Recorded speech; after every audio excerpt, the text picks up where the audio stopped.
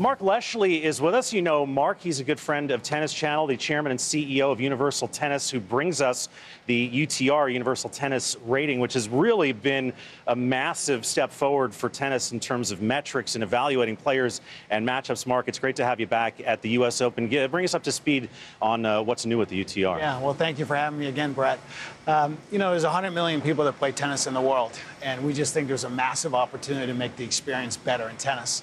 And so what we continue to do is to invest in technology now that's going to make that more affordable. It's going to be easier to play, and it's an opportunity to eliminate the frustrations in the game. And also, at the same time, help people who are in the business of tennis. Yeah, I know you've got a lot going on, including a new partnership with TEAM8. TEAM8 is a company our fans are likely familiar with. That's the agency that was formed by Roger Federer and his man Tony Godsick.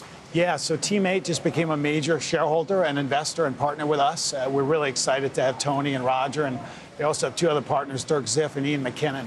And they're just really, really keen to focus on helping tennis and support tennis.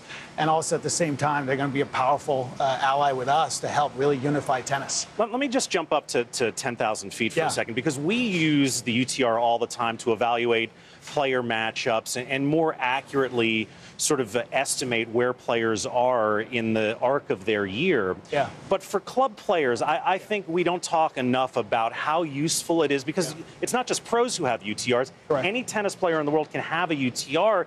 And if you're a club player at home looking for a match, what more useful tool in the world could you have than this? So glad you asked that, Brett. So in October, we're going to roll out a platform now that every player in the world can have a rating in their local club, in their local community. So any tennis player, any organizer, and essentially now, what you're going to be able to do is to figure out what level you're at. We've looked at matches in the United States. We track 5.8 million tennis matches in the United States. Only 35% of singles matches in the U.S. are what they call competitive, which is a close match. Yeah. Which means that 50% of those are decisive, which is a bad experience. It's a beating. So if you show up for a tennis event and you get your butt whooped, it's not a particularly good experience. So now, if you understand your level, we're seeing 5x increases in participation with juniors. We're seeing 2 to 3-folds improvements in competitive formats. So it's really exciting to see how this is being deployed, and we're going to roll out in local communities in October. If you think of how advanced this sport is, Yeah. the idea that until now we have all used 3.0, 3.5, 4. That's not a very precise metric. So what you guys are doing is really breaking it down to a much finer point. I do want to ask you about some of the pros as we get ready for the main draw of the U.S. Open. We've got a graphic of some of the women's players and their tour ranking compared to their UTR ranking. It's always interesting to see where they differ.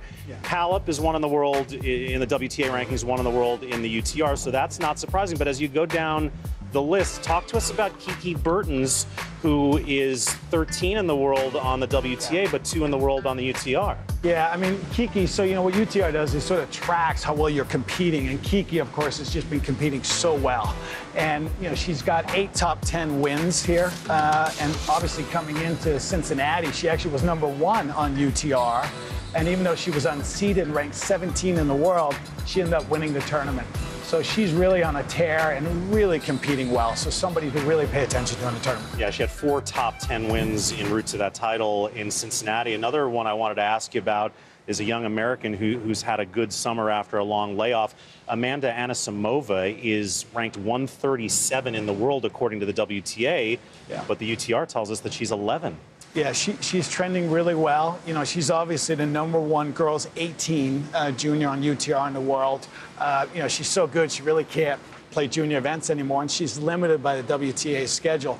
But a fierce competitor and somebody to really pay attention to during this event. Yeah, missed 4 months with the foot injury, so that's why her WTA ranking is so low. But obviously, the recent results bring the UTR up. Talk to us about somebody to look at closely on the men's side. Yeah, I mean, Kachanov is somebody who's really interesting. You know, he's now 10th overall in UTR, even though he's ranked 27.